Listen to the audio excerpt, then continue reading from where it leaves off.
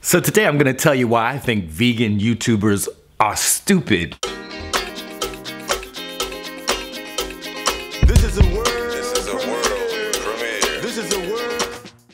Hey y'all, welcome to another Food for Thought. So before we jump into it, you guys know I can be a little clickbaity, and so no, I'm not really gonna, I don't think vegan YouTubers are necessarily stupid, but I do think some of the tactics and the thinking around how we get people to go vegan is a little skewed maybe in the vegan community. I mean, it seems like there's this kind of general thinking that exposing people to information about being vegan and exposing them to some of the considerations about the environment, exposing them to the considerations about health, or exposing them to the truth about the exploitation of animals in the animal industry will be enough to get people to go, wow, I never really knew those things. I'm gonna go vegan tomorrow. And I think that that's just not the best idea. But before I jump into that, I'm going to just talk about a couple of things that have been interesting to me, just kind of in the vegan community all over the last couple of days. Well, first of all, you guys know that my show, Hamlet, closed. It was great. We had, full houses. Well, it was a free show. It was done in the park.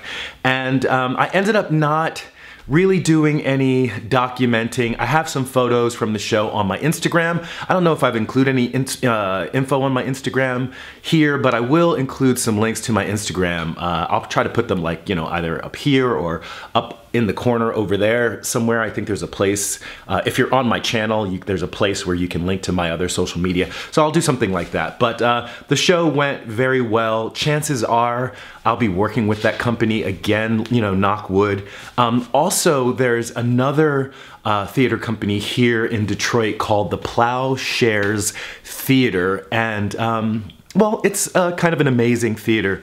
And they haven't been doing work for a while. They had some debt, and it's an all African-American theater that does works from the African-American canon. So that's things like, August Wilson, Lorraine Hansberry, Susan Laurie Parks, the list goes on and on, but those plays generally don't get done a lot. They get done, here and there throughout seasons in theaters that aren't, specifically, focused on, upholding the tradition of African-American theaters, but a lot of the plays from the African-American canon are just completely lost because there are, thousands of them, and there really just isn't the place for them to be done because they maybe don't appeal to a broad enough audience. But I really do feel like there needs to be a place for those works to be explored and to see how they're holding up over time and over the, what we think of the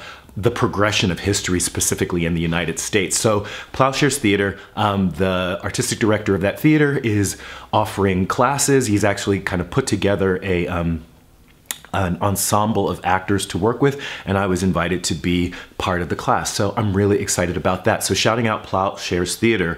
I also want to shout out, you guys know I'm on a couple of board of directors, one for an organization called the Cooperation Group. The Cooperation Group happened to be at AltSpace doing their board retreat, and that was kind of wonderful because for the entire weekend, the entire weekend, because it was 2 full days, and since AltSpace is vegan, they got to explore being vegan, and one of the other board members actually did the catering, so had to go out, learn vegan recipes to prepare that food, brought that food here. I think the food was being stored at that person's mother's house, so that person's mother got exposed to vegan food. So just the idea of because of this space and people wanting to use the space because of the environment, that's not necessarily all about being vegan, but the fact that the space itself is vegan kind of puts people in a position where they have to, explore something that they might not have given some thought to. Another organization that I'm on the board of directors of is called Soulardarity, and I promise you guys, I am going to be doing a feature on Soulardarity, and forgive me, I'm looking some stuff up on my phone because Soulardarity happens to be in the midst of a fundraising campaign. Suddenly my phone is making all kinds of noise. Yeah, so they are in the middle of a fundraising campaign. It's called Parker Village Shines, and I'm just going to read off. We're bringing a state-of-the-art smart solar streetlight, Wi-Fi, signage, and security to the Highland Park to build our legacy of innovation and leadership. And what basically Soulardarity does is in Highland Park, the streetlights were removed. So at night it's pretty dark. I think only the streetlights at intersections were left so that, you know, cars could see people when they were crossing the street at the intersections, but entire blocks are completely dark, which makes for not the most safety. Highland Park, if you don't know, is a city in and of itself that exists right pretty much in the center of Detroit, as you're heading north in Detroit along Woodward Avenue. You hit Highland Park. If you're on you know, most of the freeways that kind of go through Detroit, at one point you'll pass a sign that says entering the city of Highland Park. So I'm, like, as I said before, I'm on the board of directors at Soulardarity. They're doing a fundraiser. I wanted to shout them out. If you're interested in offering access to community-controlled solar energy, alternative energy sources, kind of trying to break away from, you know, our dependence on fossil fuels, you can do a lot by making a donation to Soulardarity. So I'll leave some information in the description box below. So now, one of my favorite YouTubers to follow, somebody I feel like is kind of a friend in the vegan YouTube community, is Vegan Footsoldier, which is, to some people that might seem really unlikely. And it really started, I think we were on a Vegan Revolution live stream, and I think we got into a little bit of a debate, which ended up turning into my favorite thing, a dialogue that was kind of happening on his channel, happening on my channel, and it just turned out that we both share a lot of the same values, fundamentally share a lot of the same values, and I think that that's true of a lot of folks in the vegan community. I think just a lot of people in the world share fundamentally the same values, and so ended up, you know, just kind of following each other's channels. And forgive me, there's some noise. My next door neighbor is doing some work on his house. So Vegan Footsoldier is somebody that I follow regularly. So I get notifications when his videos come up. And he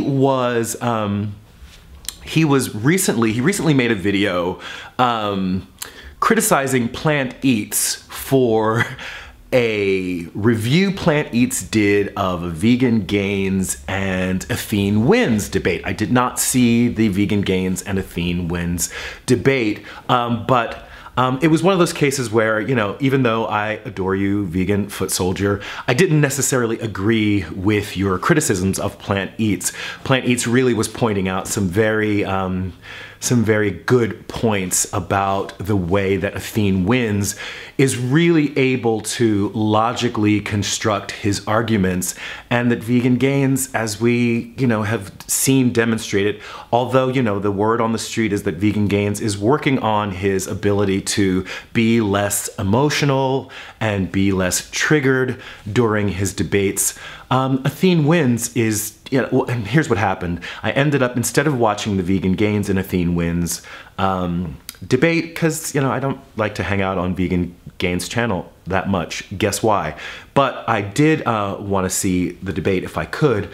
I didn't find it on Athene Wins channel, but I did find another video that had been referred to in some of the discussion on Plant Eats channel, I believe. So for those of you who don't follow this, I'm really sorry. The idea is Vegan Gains is a vegan YouTuber who has, I think, somewhere in the area of 200,000 subscribers. He's a pretty, you know, major figure in the vegan YouTube community. I have found him highly problematic, made a video expressing the reasons that I thought he was highly problematic. He responded to that video in a way that, you know, some people think he, you know, wrecked me or whatever. He was very insulting, called me retarded, all these things. So that's history.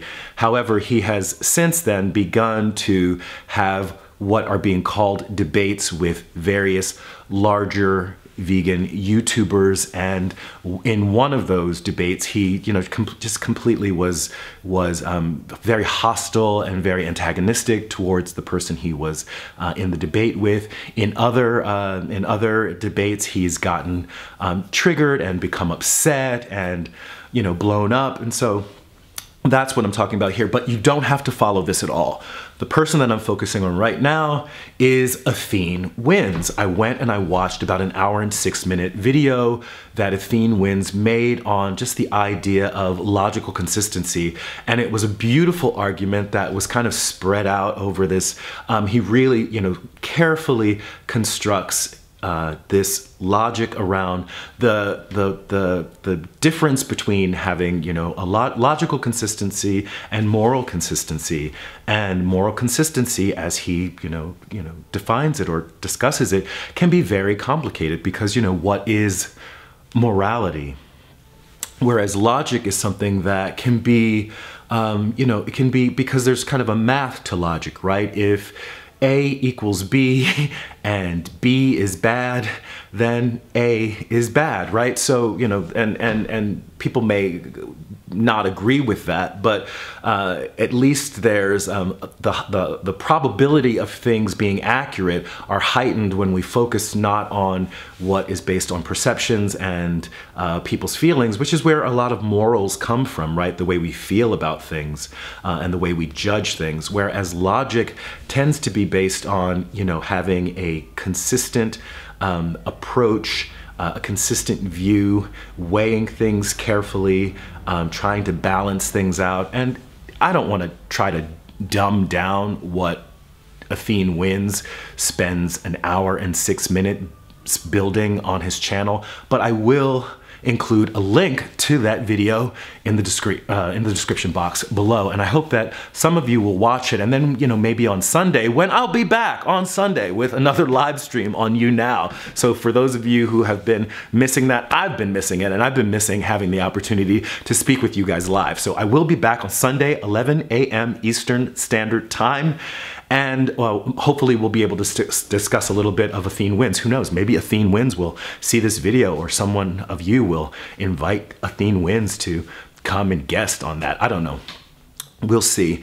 Also, I believe David Cobb will be in Detroit, and possibly we can have David Cobb, actually sit next to me and be on the live stream the whole time. If not, maybe he will guest in. We'll see. But definitely we're going to get more from David Cobb. For those of you who don't remember, he was the campaign manager for Jill Stein, who was the Green Party candidate in the last US election. So, that was a lot of stuff. So I want to talk about the whole idea of why I think that some of the work that is being done on vegan YouTube could be a little bit futile. And obviously, this is not a question of absolutes.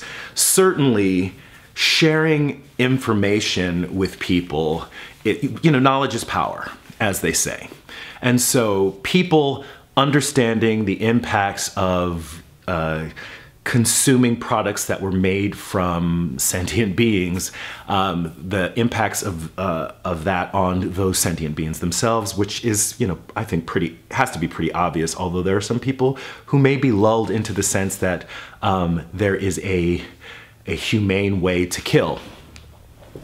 But they're also, sharing with people informations about the effects on their health and their effects on the environment. I think those things are really crucial, but I don't think that it is the most powerful way to share the vegan message, and I don't think it's the most efficient use of our energy. And I think that ultimately has to be what this boils down to. How efficient can we be with the use of our limited time? Because each of us as an individual only has so much time, only has so many resources, and can only do so much. So how do you get the biggest impact for the work that you do as a vegan activist, an animal advocate?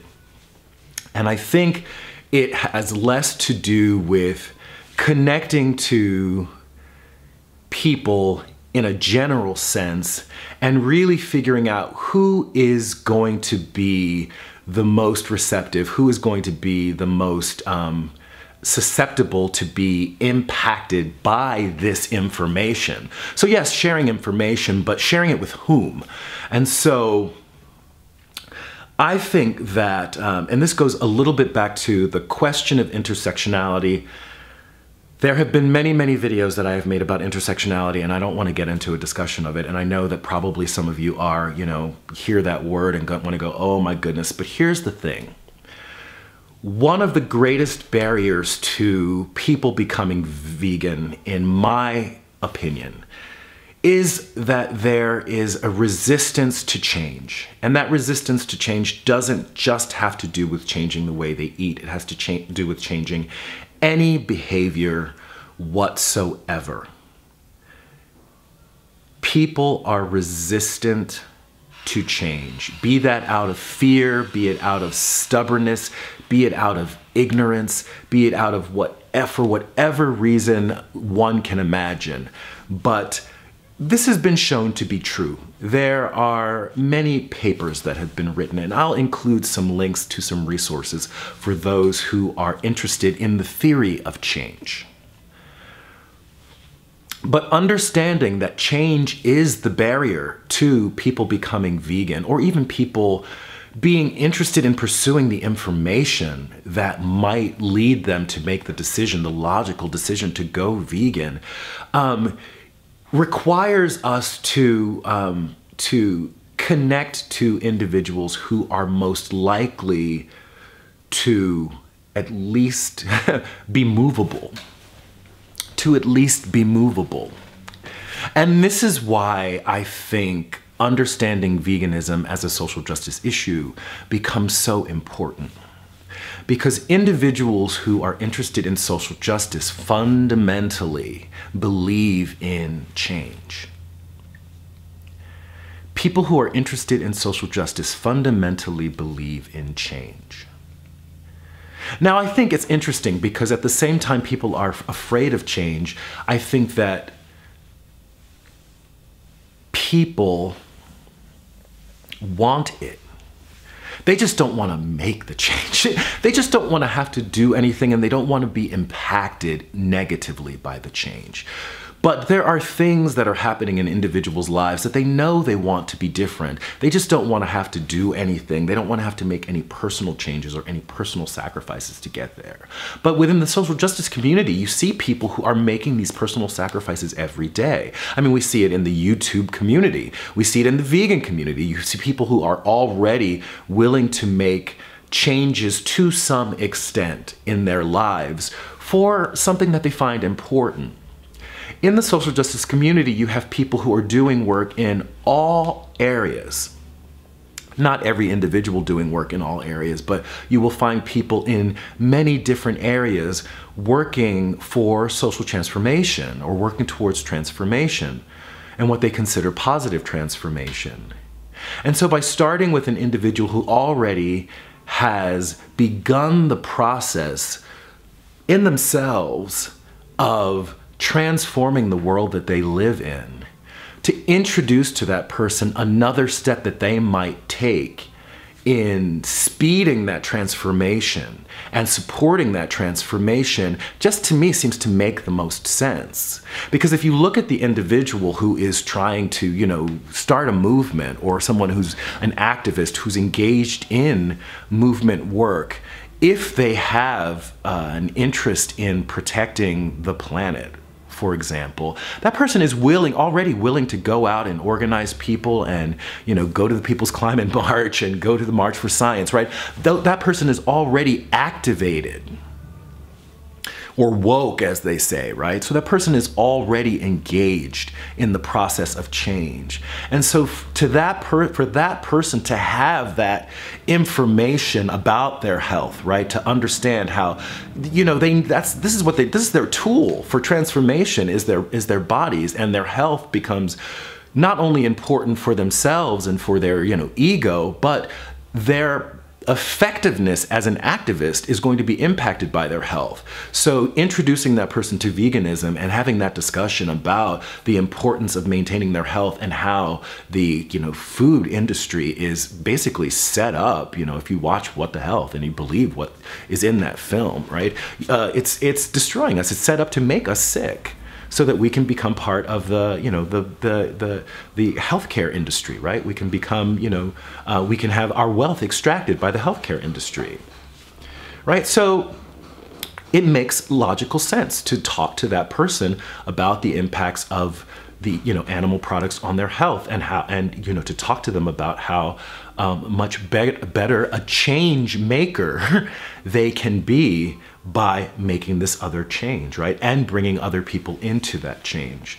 You know, also when we talk about the, you know, as I said, the impact of the environment, this person understanding the impact of the animal agriculture industry on the environment, having that, empowered with that information, is going to go and talk to other people about it, especially if they're an environmentalist, right? So also, you know, talking about the effects on animals, you have people who are doing work around the various types of discrimination that have led to exploitation of certain groups, right? Or, you know, really all of us to some extent, but in different ways. But people who are doing work in those areas, by talking to them, and it happens all the time, right? You find vegans saying things like, you know, carelessly bringing up things like the Holocaust, carelessly bringing up things like slavery. But if those individuals could be, you know, a little bit more savvy and not have those discussions with someone, you know, the general public, but have those discussions with people who are doing work in those areas, and talk to them about how they might be able to transfer their beliefs about the exploitation of one group to the exploitation of animals, you might get pretty far. And I've found that to be true. I have found now, and had it, you know, told to me, that many of the activists that I work with, and understand that I'm not coming into those spaces and saying, hey, everybody, go vegan. I'm coming to those spaces and I'm modeling veganism.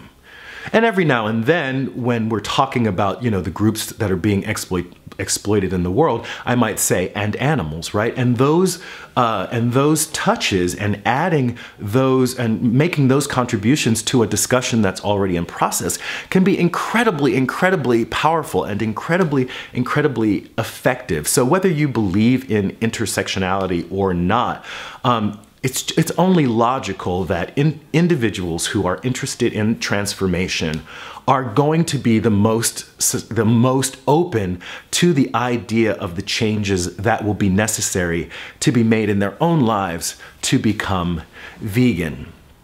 So, I don't know. You know, as I said before, I want to apologize for being a little bit clickbaity, and if you don't feel like this video really kind of lived up to the title, then I apologize deeply. You know, punish me, you know, give this video a dislike or what have you. But that said, I think I'm gonna leave it there. So that's it for this video. Like it if you like it, share, comment, subscribe. This is Reg signing off. Love yourselves. Peace. And I love myself. The world is a ghetto with big guns and